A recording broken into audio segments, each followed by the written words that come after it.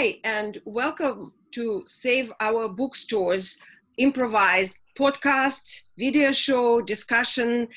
And we have an incredible group here today. Our host, Cassandra Dalit, can't be here today because she's an essential worker. And thank you, Cassandra, for doing the important work.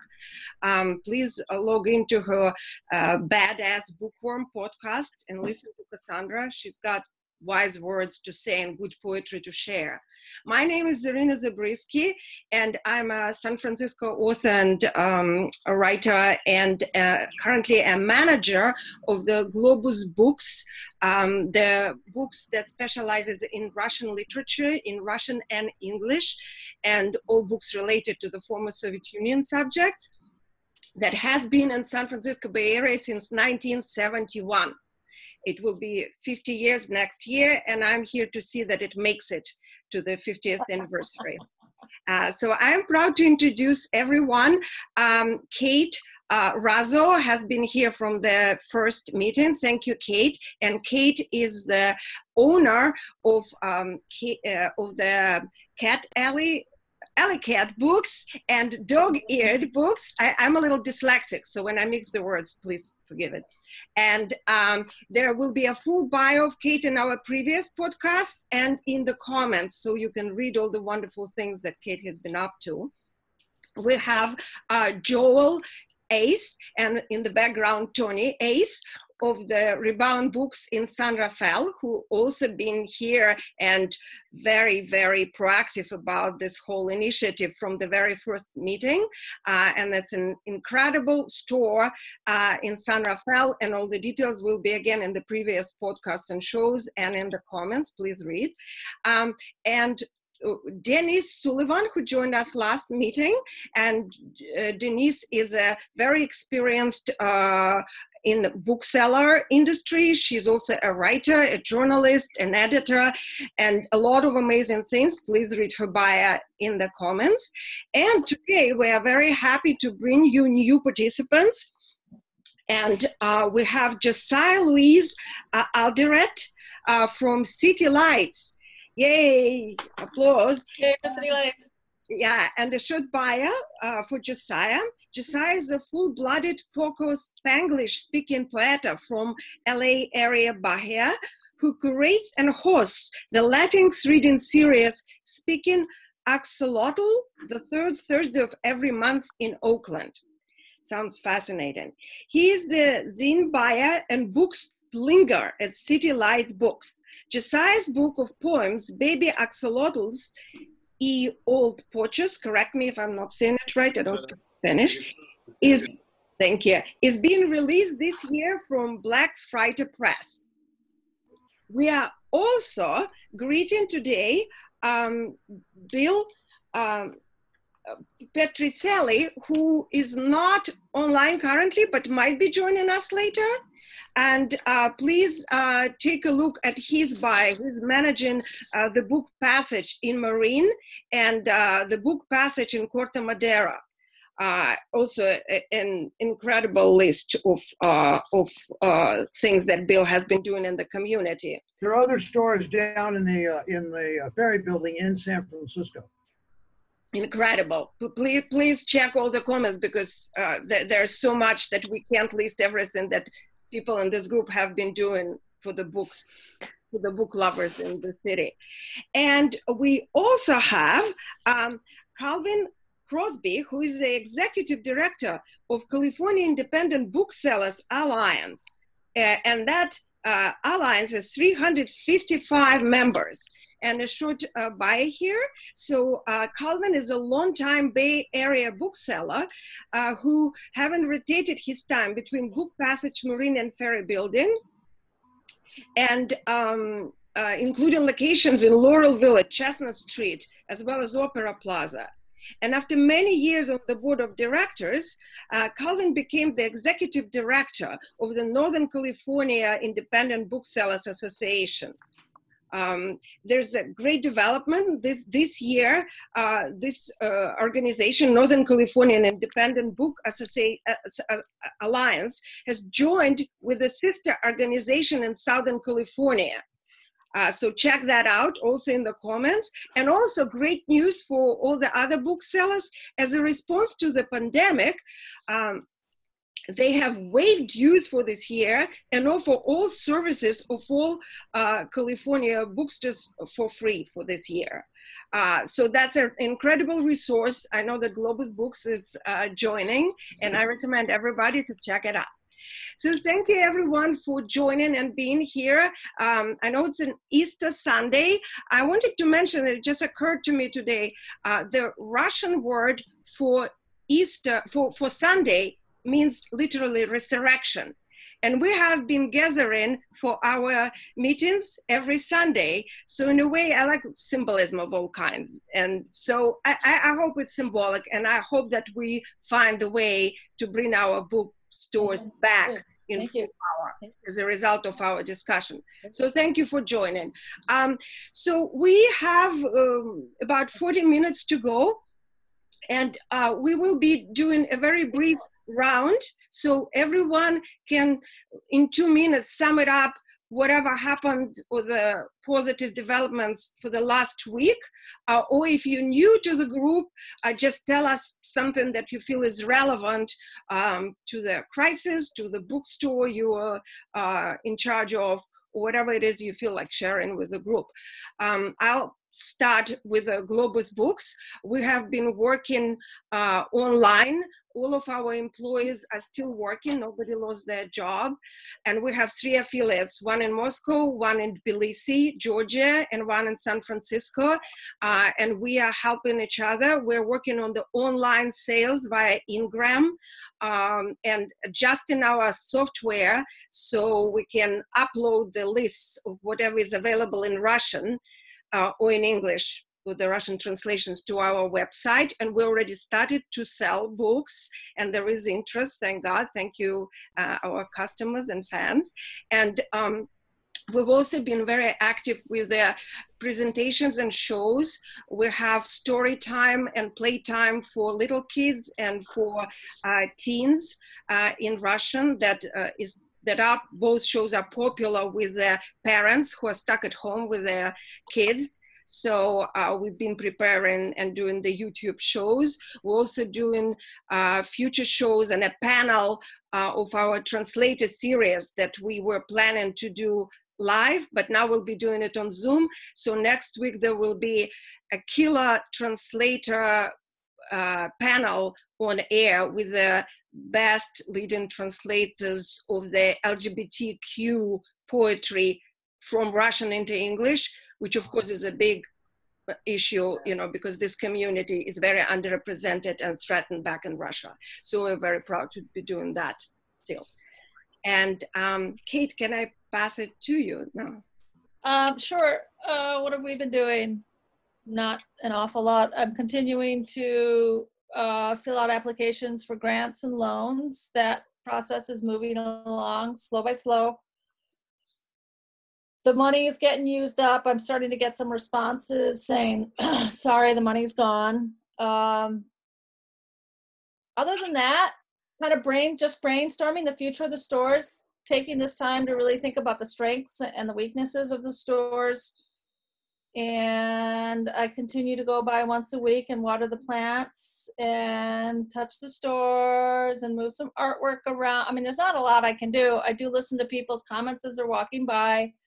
On Valencia, a lot of people have boarded up their storefronts, and I think it's bad faith. I have had people say to me that they find it a great comfort to just look through the window and see the books. Yeah. Besides that, somebody put out a free book box in front of Alley Cat, so people have been doing their own book exchange. Not an awful lot to report other than what we're going to talk about later, but you know, I'm an optimist. So I did an interview with the Chronicle and an interview with the Examiner. Thank you. So yeah. And Denise? Not a whole lot in the United Booksellers world, which is our informal coalition of San Francisco booksellers, but I have checked in with all of our member stores to see what they need. And we're still posting updates as far as who's selling, who's running funding campaigns, who's streaming, you know, one man, one woman shows from their storefronts. That's all happening, and that's at our website. And yeah, other than what we're going to talk about in a minute, not too much else. Thank you, Denise. Yeah, and thank you for having this resource page. That's very helpful, I think, for everyone. Absolutely. Thank you. Then Joel, would you like to? We haven't. We've been applying for you know, some sources of support, like everybody has, and you know, waiting to hear back about what's there and what isn't. We took all of our books out of the window and put in one book in each window. It's a single copy of Ram Dass's Be Here Now. So that's the only book in our window, which is sort of a wake-up call. I don't know, there's a bear in the window. We're supposed to put a bear in the window. Hopefully people will be able to bear with us. And, that's the idea. You know, nothing particularly brilliant there. But aside from that, we're just throwing our energy into this kind of thing, hoping as a result of this meeting to have something firm that we can present to whoever in our own county would be able to leverage some support. And that's we're really at the right step to do that. Yeah. Thank you. Thank you. We hope so too. And Josiah, would you give us a little sum up on your incredible development this week, please? Yeah, well, hola everybody. City Lights was really, really blessed this week. It was a milagro. We put up a GoFundMe account. I gotta get off these cats. I actually think that the pandemic was a plot started by cats to have us at home or so they could use this as waived. It's ridiculous. Yeah, so City Lights, they posted a GoFundMe account for the folks that don't know this week, and it was so humbling. Within 2 days, they had exceeded the amount that they had asked for, and I checked it before we came on, and it's still going. You know, people are still donating. So it was a real blessing for City Lights because since the shutdown happened, they haven't fired one of their employees. They've continued to pay us our full wages as well as cover us our medical benefits. You know, so it's been a blessing for the employees and for the bookstore to see the response from the community, because this is part of this. The effects of the pandemic for us is sort of the distancing that we feel from each other. So we knew that City Lights was in people's hearts and that bookstores are still in people's hearts, you know, but it was just nice to see that happen. And, you know, as grim or as strange or as dark, if you want to use the word dark, as this situation looks, you know, for me, I was looking at the donations that people sent to the bookstore. And, you know, except for maybe three of a couple of, there's a few well-known writers that donated some money. But, you know, if you look at all those donations, those are all working people. Every single one of those donations is like $5, $10, $8. You know, there was writers and local poets that I recognize giving money who I know don't have money to give. So it's like the love is there for the bookstores. It's there. It's going to happen. All these bookstores are going to pull through. It's just a way of getting the word out there and stuff like that. So for us, for City Lights, it was a very inspirational week, and I'm just hoping we can transfer some of that energy and keep it going. You know, because the community, the Bay Area, they love their bookstores, and it is an impossibility to imagine the Bay Area landscape without them. So you know, it's going to happen.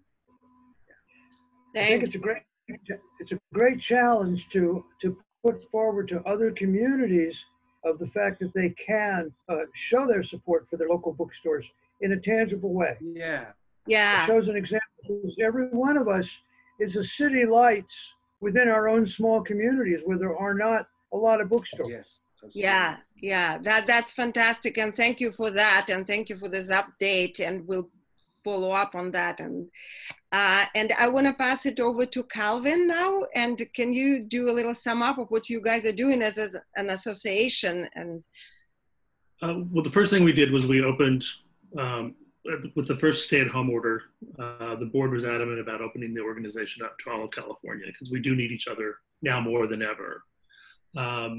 So in that, we're also doing messaging. We're working with the small business majority to do some webinars to help our members apply for loans, kind of sort through the paperwork, as well as we have a resource page that pretty much gets updated daily with anything new.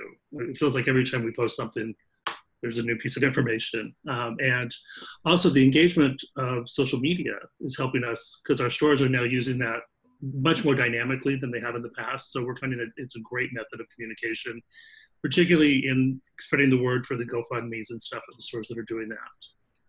So we're actively listening a lot. It's really nice to get those updates from you. I want to say there's so much stuff to filter through, and it's nice to get the focused information that is probably relevant. At least for about 5 minutes. Yeah. So we also have an ongoing Zoom town hall for all bookstores, and that's Tuesdays at 10.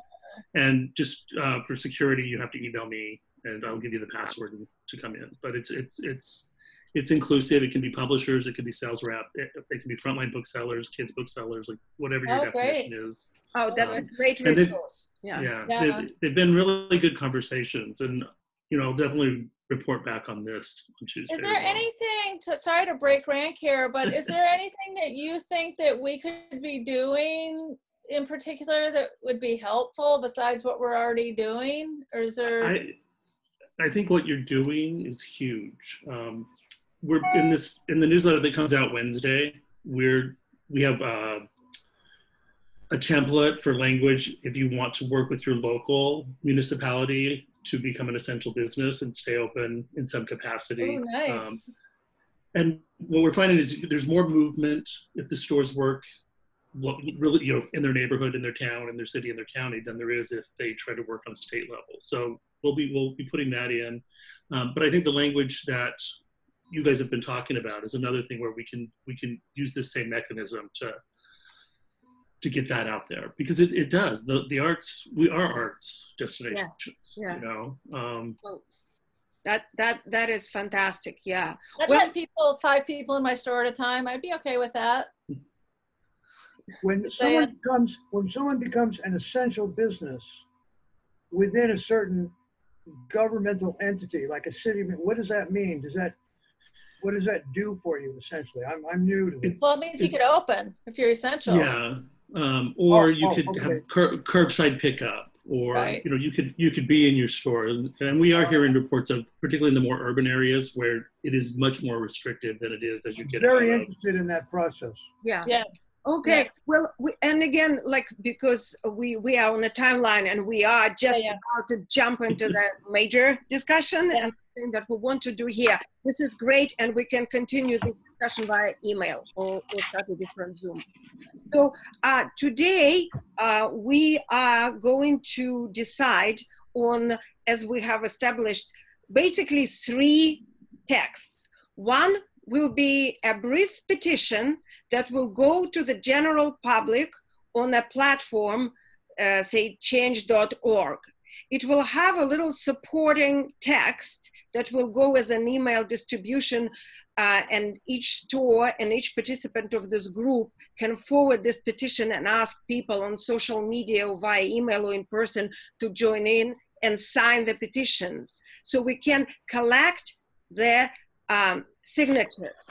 And the third text, that at least the way I see it, and we can discuss that, would be the umbrella petition text that will be recommended to all the bookstores that want to participate in this initiative or this movement, and that could be then customized depending on the bookstore needs, because we're all different jurisdictions, the different laws are different, art refund programs are different. So that will be just a recommendation that each store then can customize and change as needed. So we're looking at 3 texts here. Number 1 priority is the one that goes online, I believe, because the third text, the one that will be going to the authorities, to say the mayor of San Francisco, London Breed from San Francisco, will be using all the signatures that will be collecting via the change.org petition.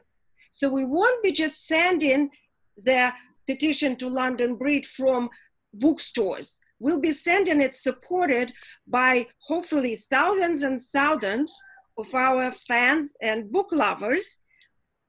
So this is the core of what we need to do. And before we decide on how we're gonna do it and what's the most efficient way to finalize it, I wanna mention that for the last week, all of us worked very hard and got some really great developments. We invited and got confirmations from some of the prominent writers in the Bay Area.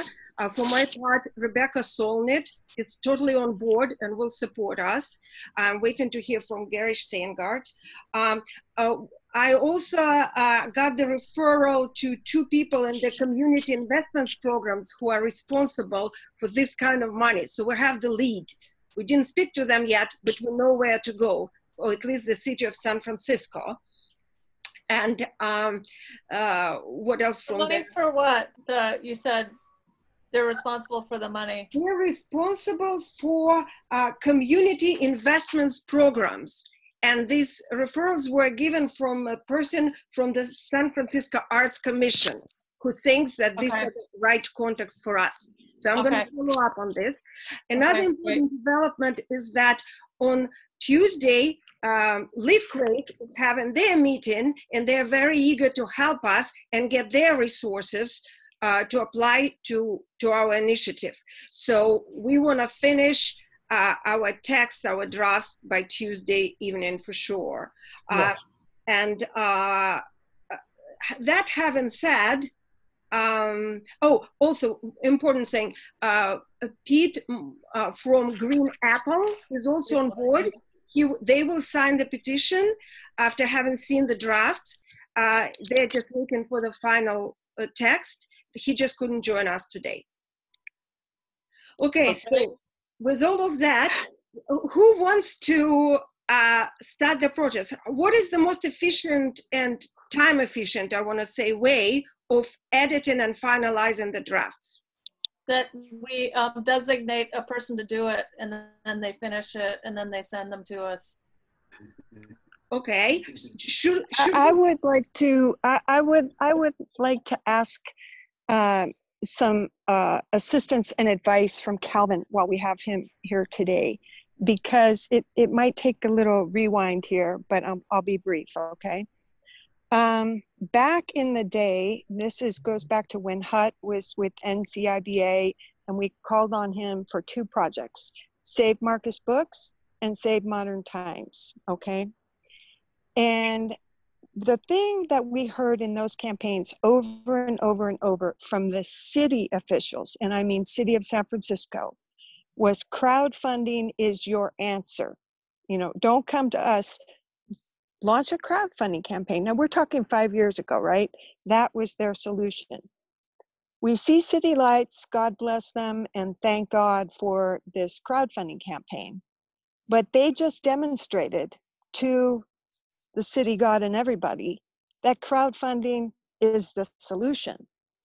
If we want money from the city, we need the language. And if you have that language, I think we might have better luck at state arts councils and that kind of money, because city of San Francisco, I said it before and I hate to be a bummer, but the London Breed office and administration has done nothing for bookstores, and I don't expect they will. Well, Calvin, help, SOS. What about Mayor Lee leaving us money in his will? I know that was a totally random thing. He gave those bookstore grants. I know you and I chatted about that briefly.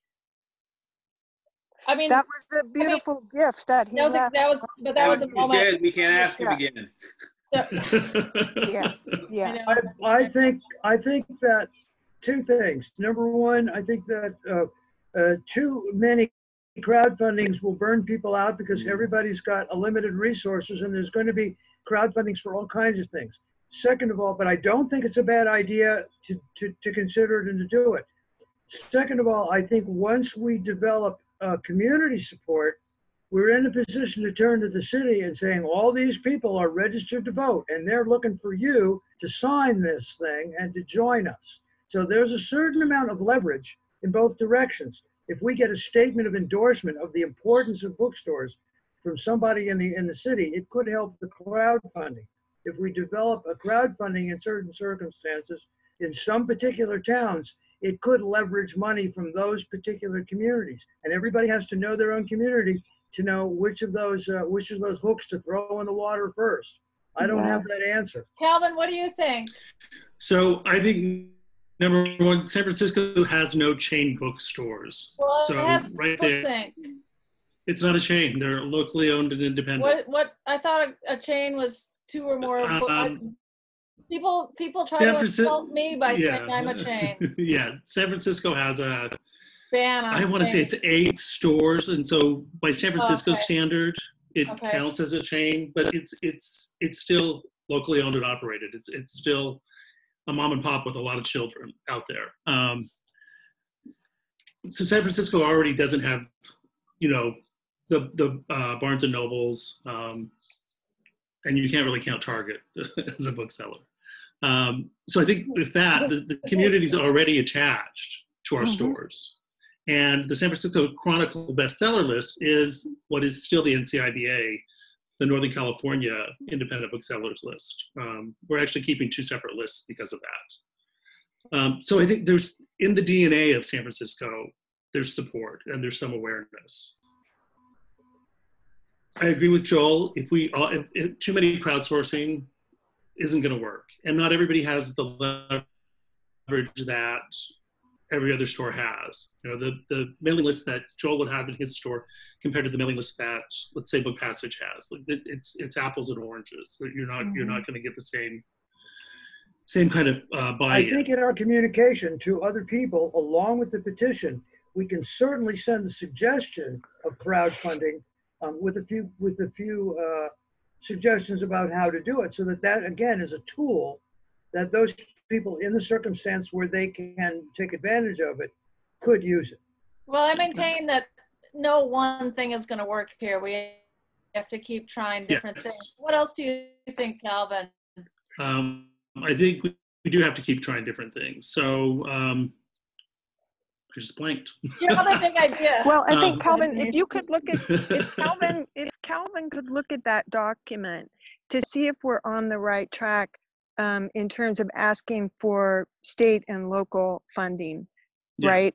In that template, that would help us, because I think that's a piece that we're missing, and someone with the weight, an organization with your weight to guide us through this, because well, we need help. Also potentially your weight, but your name is very useful. It's not a bunch of belly aching booksellers. I want to jump in here, guys. Oh, sorry. Bill Petrocelli also, his legal mind is it's our organization's secret asset. So when I look at it, the other person that we haven't talked to who is incredibly savvy, and I meant to call her, is Amy Thomas over at Pegasus. Yes. Amy's amazing. I will call her today. That's great. And get her in on this next week.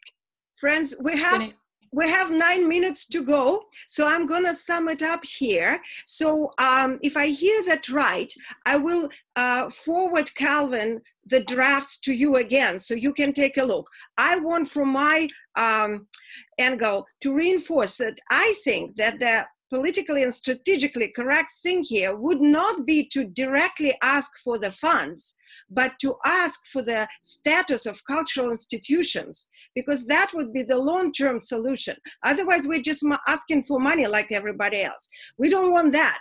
We want to be considered the cultural institutions, just like museums, libraries, and art. Also the way.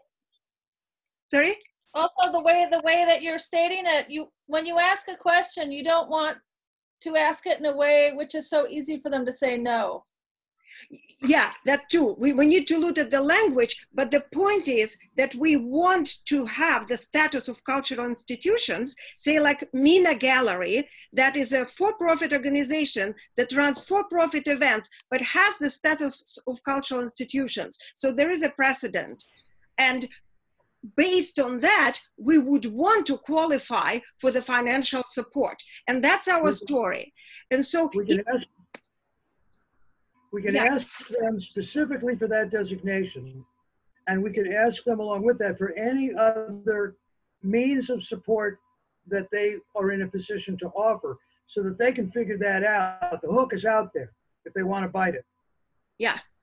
So I will forward all 3 drafts, just in case, to Calvin, Bill, who we know is a lawyer and hopefully is listening to us, and everybody else in this group again. And if I may ask for everybody's final edits by tomorrow midday, is this reasonable? Sure, that sounds great. And I would be expecting to get the response and edits from everybody involved or whoever wants to do some edits by that time.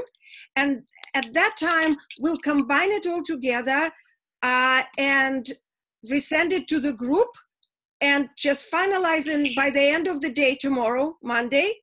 And that will go to Litquake. That will go online. I will put it online right away on Monday. And we'll start sharing it into the groups. And so then what is your process? You're thinking that we're going to collect signatures? What exactly are we doing with these letters and these petitions? I sent one of those versions to Ann Patchett and Amy Tan and Isabel Allende. Who knows? They get back to me. But like, what are we asking people to do with these besides know this thing? Know and sign it. So we'll be the platforms collect the signatures, and then it will be showing how many signatures we have collected. And because we're not asking for money, there will be more signatures. I know it because I worked for the platform organization briefly. So that's fine. So this is move on. This is move on, you're thinking. I need to have the document in a simple document, not any kind of cloud. I will do that, Joe. Send me the document. And the other thing is that we're most interested in sending it to other bookstores so that within their own communities, they can start the ball rolling. So the petition to writers is fine. That's nice icing on the cake. I'm after meat and potatoes. Well, I think Calvin is the one that in our own community. I think Calvin is the one that has the ear of so many booksellers. Yeah, we'll run it in the newsletter if it's ready to go for. That's great. I mean, we want to think about the dispersal technique here, really. We have 5 minutes. We're not hiring teenagers to stand on the corner with a bulletin board. No, but in 5 minutes, I would like to go. What we'll what we'll have by the end of the week, if the petition goes online, we'll have 10,000 signatures and also signatures by major writers in this nation or in this city, and that we'll have a lot of And they're going to share it. And Marin, the whole thing is that people share it, is that it keeps going out, is that we don't just have this little pod. Yes. And then that document, supported by 10,000 signatures, Rebecca Solnit, I don't know, Lev Tolstoy, will go to London Breed, right? Yeah, but I mean, the whole idea is that London Breed, I hate to say it, but Denise is right. London Breed is a very hard sell. Well, it will go to whoever, like not just London Breed, but everybody. That will be probably a subject for the future discussion. Whom exactly we put on the list for San Francisco and say, Joel, for you, San Rafael, right? And Calvin will probably have some input on that, and we'll all figure out. And then, can you go to your city lights people and see if there's anything that you guys can do to help on this? Yeah, absolutely. I mean, like I was saying, for the event next Friday, I would love to have a way to like direct people to this, you know? So yeah, I mean, we'll definitely, we have a staff meeting tomorrow at noon through Zoom.